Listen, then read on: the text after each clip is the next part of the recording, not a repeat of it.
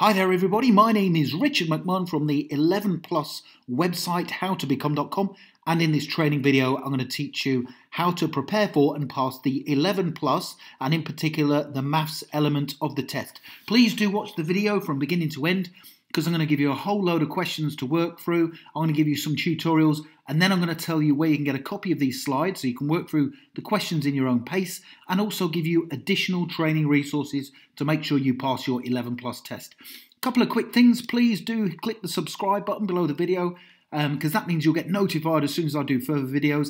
And if you do like this video and you find it useful, please, I'd appreciate it if you click the thumbs up button. That will motivate me to do more for you. Okay, let's get straight into it. Question number 1. Leah is fascinated with ladybirds. Now, she counted how many ladybirds she could find each day for a whole week. Here, the results are shown in the picture below. So we've got the ladybirds here. I'm going to work through this with you. Monday, there's 1, 2, 3, 4. Tuesday, 1, 2, 3 and a half. Wednesday, there's them there. So in the whole week, she's done Monday to Friday. Now, this key is important because it shows one ladybird actually equals 4 ladybirds. So on Monday, she counted 4, 8, 12, 16. On Tuesday, 4, 8, 12, and that counts as 2, so that's 14, so on and so forth. So the question is, how many ladybirds did Leah see altogether?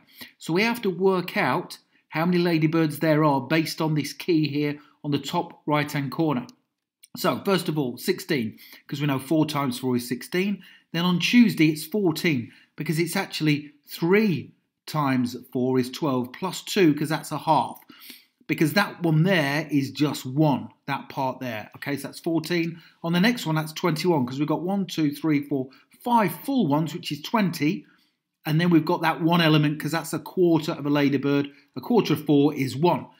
Here we've got 9, because that's 2 ladybirds full. And then 1 in the top left corner, which is a quarter of the 4, which is 1 is 9. And then finally 12. So we add all of those up together to get the answer 72. Okay, so I'd like you guys to have a go at this question in a similar format. So it's your turn now, and I'm going to do this periodically through this lesson. So please do put your answer to question 2 in the comments section below the video. Please do that, and I'll come on each day and mark them for you. Okay, you'll notice on the right-hand side here there's a timer, and this is going to give you about 12 to 15 seconds to answer the question. Leah is fascinated with ladybirds. She counted how many ladybirds she could find each day for a week. Her results are shown in the picture below. So it is different than the previous one. So there's the key. The key is different. 8 ladybirds per one. Okay, so I want you to answer the question, how many ladybirds did Leah see altogether in the whole week? And you've got 15 seconds to answer this question. If you need more time, because the time constraint is quite tight, please just pause the video. But make sure you put your answer to question 2 in the comments section below. Off you go.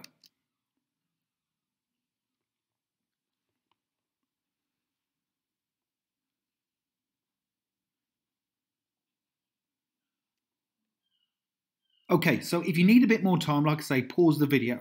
Put your answer in the comments section below. And let's now move on to question 3. Don't forget, you're going to get these slides, so you can practice with these in your own time. Question 3. Katie is given weekly pocket money for her part-time jobs.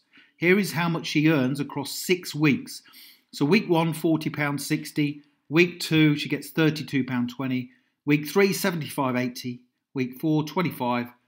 Week 5, £15.50. And week 6, £20.90. So work out the weekly average. So how much does she get on average per week? And there are the options: A, £20, B, £32.50, C, £35, and D, £40.50. Now, this is something you can't do by guessing, so you're going to have to work it out. Here's how to work it out, and then I'm going to get you guys to try one yourself. Step 1, add the 6-week amounts together. So add all of them together, and that will give you £210. Then to work out the weekly average, simply divide the total, which is 210, by 6 to reach the average, which is £35 on average. Okay, so C is the answer. So step 1, add the 6-week amounts together. And then step 2, divide the total by 6, the number of weeks, to reach the average, which is £35. Okay, so now it's your turn. Again, put your answer to the following question, which is 4, in the comments section below the video, please. Now, we're going to use the same timer. You get about 15 seconds for this one. And the question is, Jonathan is given weekly pocket money for his part-time jobs. Here is how much he earns across 5 weeks. £48.60, £12.20, £34.80, £23 and £18.50. Please work out the weekly average, and there are your options: £27.42, £24.24, £25.20 and £27.24. So I'll start the timer. If you need more time, please pause the video.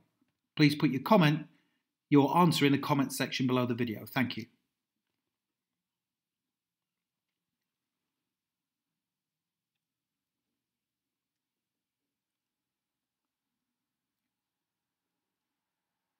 Okay, well done if you managed to answer that.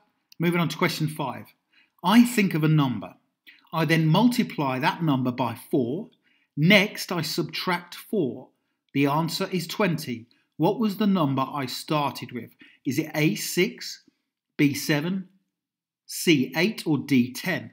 So this is how to work it out. So I think of any of the numbers. I start with 6. I multiply it by 4 to get 24 minus 4, and that gives me the answer. I could quickly try B, but it would be 7 times 4, which would be 28 minus 4, would give me 24, which isn't the right answer. So it's a process of elimination, and the first one I tried, which is A, just happens to be the answer. Okay, excellent. So now it's your turn. I want you to have a go at this.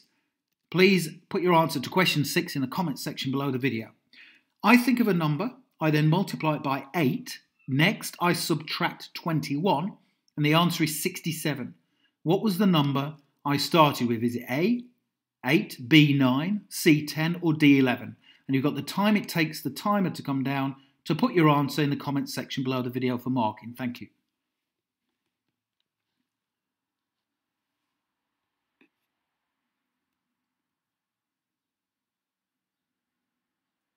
Like I say, if you need to pause the video for more time, please feel free to do so.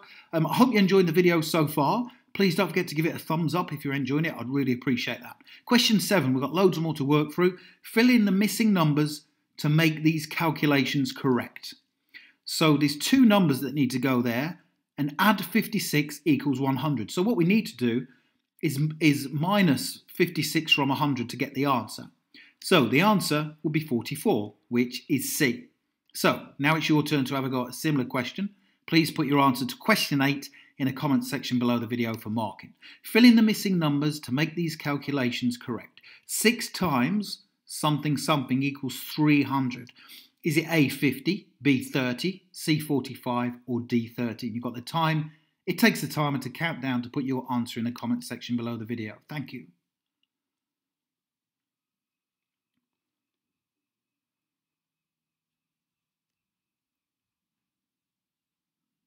Okay, making great progress. Question number 9.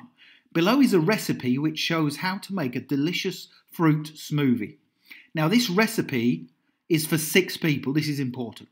So 900 millilitres of apple juice, 3 mangoes, 3 bananas, 6 oranges and 300 millilitres of milk.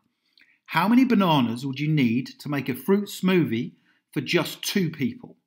Is it A, 0, B, 1, C, 2 or D, 3? Well, if that recipe is for 6 people, then all we need to do is divide it by the 2 to get the answer, which is 1. Okay, so the answer there is 1, because if 3 bananas is for 6 people, you need just 1 for 2 people. Okay, now it's your turn. Please put your answer to question 10 in the comment section below the video for marking. Below is a recipe which shows how to make a delicious fruit smoothie. The recipe again is for 6 people. 900 millilitres of apple juice, 3 mangoes, 3 bananas, 6 oranges, 300 millilitres of milk. How many mangoes and oranges would you need to make a fruit smoothie for 60 people? Is it A, 60 mangoes and 10 oranges, 1 mango and 6 oranges, 6 mangoes and 10 oranges, or 30 mangoes and 60 oranges? You have the time. It takes the timer to wind down. Please do put your answer in the comment section below for marking.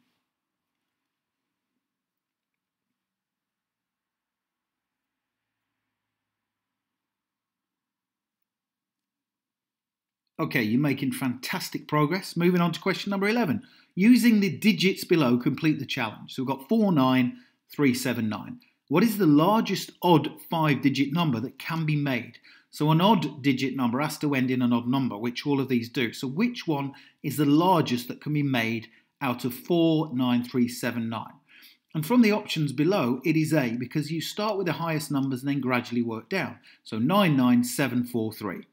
Now it's your turn. Again, put your answer to question 12 in the comment section below for marking. Using the digits below, complete the challenge. 49379. What is the smallest even 5-digit number that can be made from the above numbers? Is it A, 79934, B, 39794, C, 37994, or D, 39974? And you have the time it takes the timer to go down to place your answer in the comment section below, please.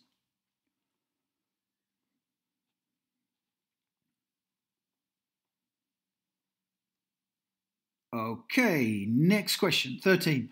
What is the mean temperature, the average temperature? So what we would need to do first of all, so on the left of this chart, this graph, we've got temperature, and then we've got the months January to December, so we've got 12 months. What is the mean temperature? And the options here are A, 8.45 degrees C, B, 7.84 degrees C, C, 10.75 degrees C, or D, 12.52 degrees C. So step one, add up the temperature for all of the 12 months. So what we'd have to do here is go 6 there, 8, 10, 14, 16, 16, 16. That's 13 because that's in between 12 and 14. 10, 8 and 6. And we get the answer 129 on the right-hand side. Then step 2, divide 129 by the 12 months to get the average. You've done this before. And the correct answer is 10.75 degrees. So well done if you've got that right. Okay, your turn. Have a go at this question. Put your answer to question 14 in the comments section below the video, please, for marking.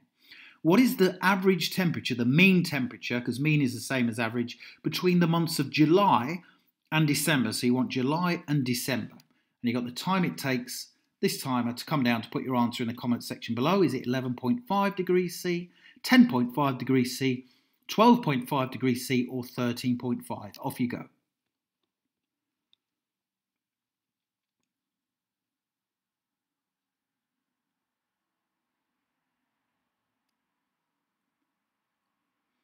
Okay, well done if you got that right.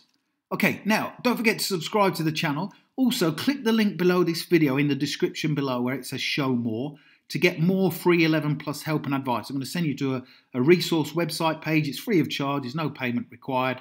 So you can go straight through there. If you're parents helping your children, you'll find the resource really helpful as well. There's a number of training videos on there. I've also put some training video links in the description below the video as well to help you prepare and practice. Guys, I really hope you've enjoyed that video. I wish you all the best in your pursuit to passing your 11 plus.